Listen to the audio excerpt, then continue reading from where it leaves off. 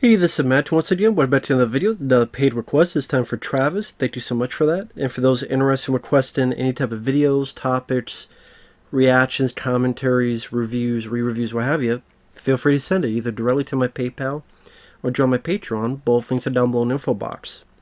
Now, this is for the 1974 film Who. Although I've seen some places say 1975 or give or take. Now, it's based on a book. I never read the book. And I had never heard of this film. I didn't know what the hell this film was. But it stars Elliott Gould. And I like Elliott Gould as an actor. He was on the 70s movie MASH. He was in this film called The Long Goodbye, which I reviewed. And I thought was an interesting movie. And like, he's a very capable actor in this time period. Now, he plays an FBI agent. And the setup of the film is interesting, and it's sad that the film doesn't live up to that setup. This is a film that, with the right people, could be due for a remake and would be interesting.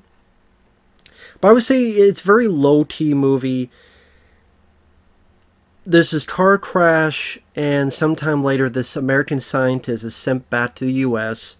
from behind was the Iron Curtain, and he's been rebuilt. Like, he's been fixed up, rebuilt. He's got these cybernetic parts on him, arms, head, chest, and the chunk of the film, good chunk, is Elliott Gould and FBI interrogating him, taunting him to make sure if he's the real scientist, if he's the real Dr. Martino.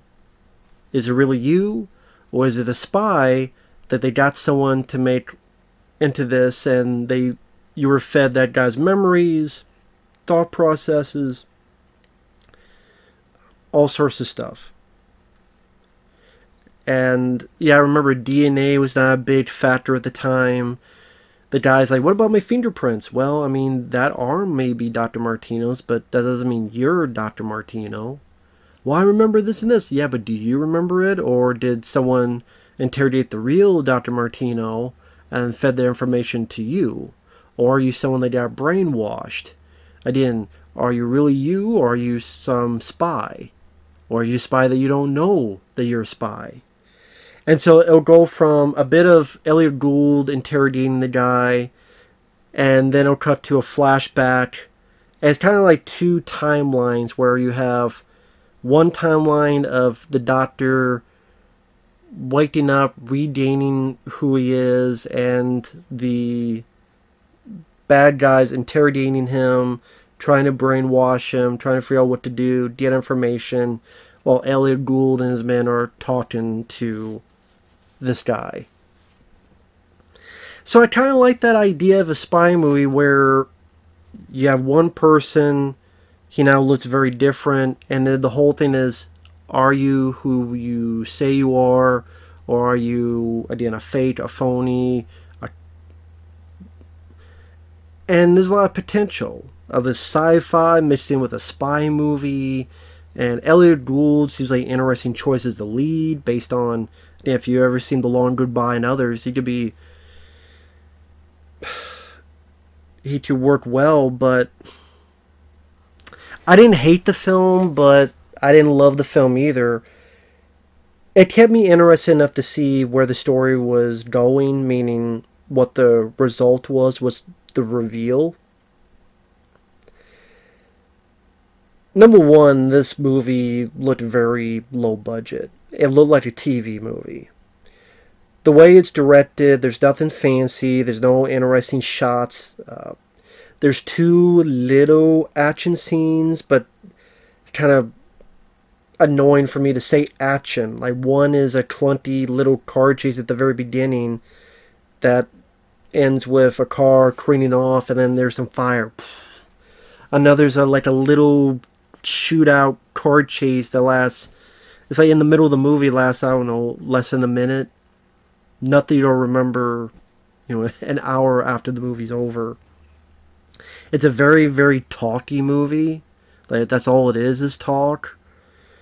And again, that could maybe work, but also the effects are not that good. Like, you type in Who 1974 on Google, and you look at it, it looks goofy. Even for 1974, it looks goofy. I mean, older episodes of Star Trek have better stuff than this. Because it's like a silver skull cap with a thing that goes like over here. It's like a weird helmet. He's ready to wrestle. And then, like, around the eyes and lips, they just sprayed it with silver paint. And I'm like, you know what?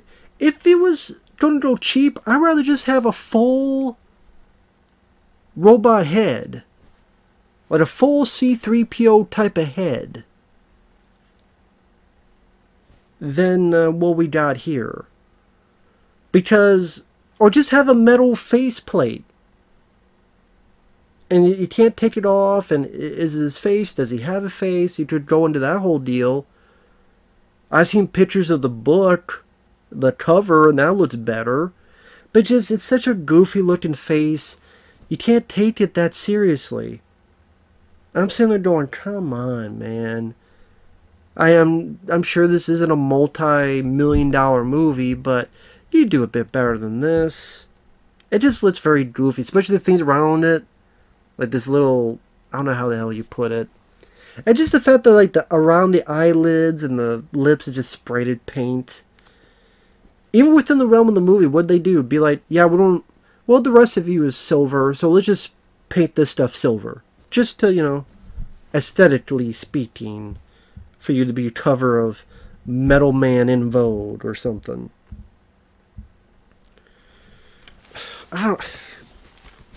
It's like, come on, man.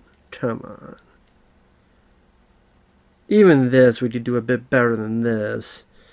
What's the big deal? Because again, it's your primary target, and it just takes you a bit out of the movie with how serious everyone's taking the subject material. But then you see just how goofy the thing looks. The guy looks.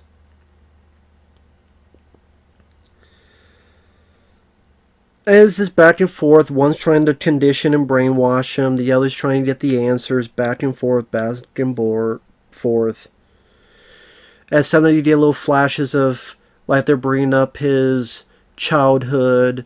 You see a bit of his point of view during childhood. Or a love that he had named, I think, Edith. And those shots are, that's like one of the few interesting bits of direction is to have some of those shots done in total point of view. And we're living through his eyes. Same with a flashback of him working with this other guy named Frank Haywood. And so it flashes to his point of view. We see through his eyes. Okay, that's a little bit something different. Elliott Gould, I'm not sure how... I wish they made his FBI character a bit more of his usual personality in movies. A bit more of the wisecracker. A bit more of the smart-ass guy. I think they made him play it a bit too straightforward. So it comes off a bit more bland than it should. I wish they had made him a little bit more like his character in The Long Goodbye. Or other movies where, again, a little bit more of that sass, a little bit more of that smart aleck. Kind of, I mean, we've seen this other stuff. Even, I don't know why I thought of this movie, because it's another sci-fi film maybe. Eve of Destruction with Gregory Hines. Like, Gregory Hines had a bit of that smart aleck attitude. Impart a little bit of that, at least, to make Elliott Gould's character a bit more interesting.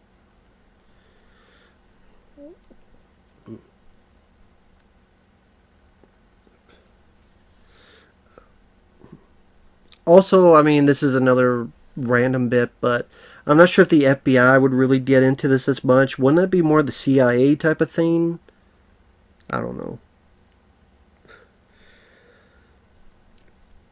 It gets to a point where they have to go to Florida, and that's where they get shot at, and it's like a diversion for the guy to escape. And he's walking around the street, and everyone's looking at him, and he goes to apologize to his old love. And again, throughout, he's still trying to piece together, who is he? Is he who we think it is? Then we think it's one way, but it's another way. like I said, that's the idea, the concept, the kind of bare skeleton of it all made it interesting enough for me to watch it all the way through, and like in a semi-interested state. And like some of the ways Ren didn't feel too dumb or too stupid, at least to me.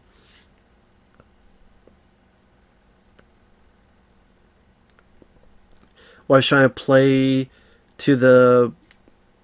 trying to keep you off guard as to who, again, this thing is. Is it the real doctor? Is it the scientist? Is it not? Is it someone else? And I'll spoil it right here just because. So spoilers. When it's just the third act, it's really make you think it was this old friend, Frank Haywood, who defected and faked his own death. And the Iron Curtain, the bad guy's going, okay, you don't look like him. You don't pretend to be him. You don't go under procedure. The guy agrees. And if something goes wrong, go back to the guy's farm. And then we're with the bad guy's farm. I mean, we're with the scientist's farm, and Elliott Gould's there. And it's getting near the end, you go, oh, okay, this is the twist. But then, oh, the guy they wanted undercover died from shock. Just as the bad guy's doctor says, well, if you don't look like that, you don't want to have the yearning to live.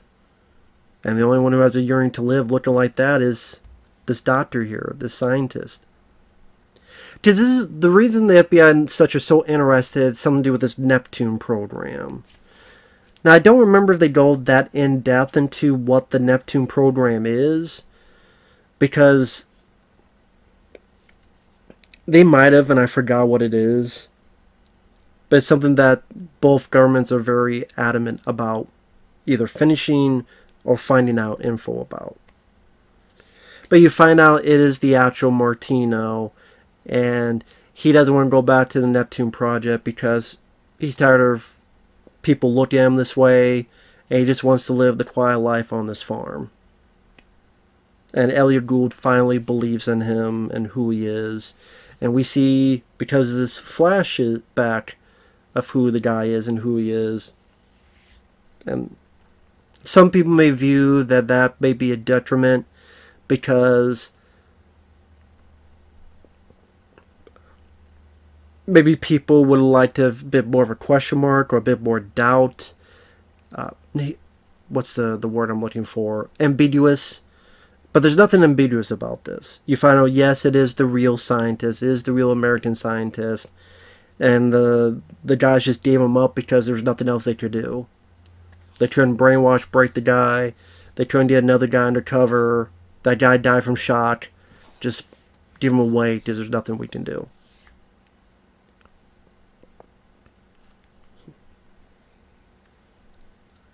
Now, like I say, it was still, despite either you need a much more intense guy in the FBI role other than Elliott Gould, or if you want to stay with Elliott Gould, give him a bit more of his sass and wise-ass quality in other movies. I think could have made those scenes a bit more interesting.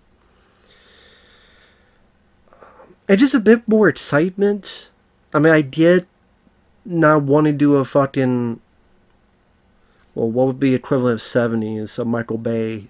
I don't know. Who's the Michael Bay of the 70s? Does anyone know? Was there someone to be like a Michael Bay from the 70s? I'm not saying you need action every 10 minutes, but a little bit more excitement, a little bit more thrills, and also just a better look of the main object so that it doesn't look goofy or you don't almost want to laugh every time you look at him.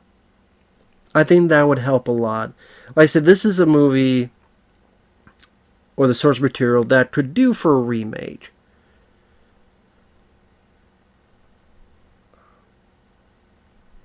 Like, imagine... remember I like iRobot. But the bit with Will Smith investigating the robot, but what if that was... okay, are you really this guy, restructured, or are you... that's not the plot of iRobot, but imagine Will Smith and the way that robot was with the voice and the way they interacted, and if that kind of thing was this movie, I think that could be interesting. Because you have, Will Smith being serious, but he could be funny as well. You have, even though, yes, the digital is a bit dated, that still looks better than what we have here. I don't know, I'm just going off tangents now. But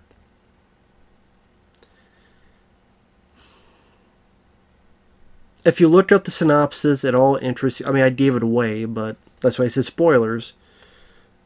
But for those who don't hear about spoilers, you still want to give it a look. I mean, it got a Blu-ray, and of course there are places online you can watch it.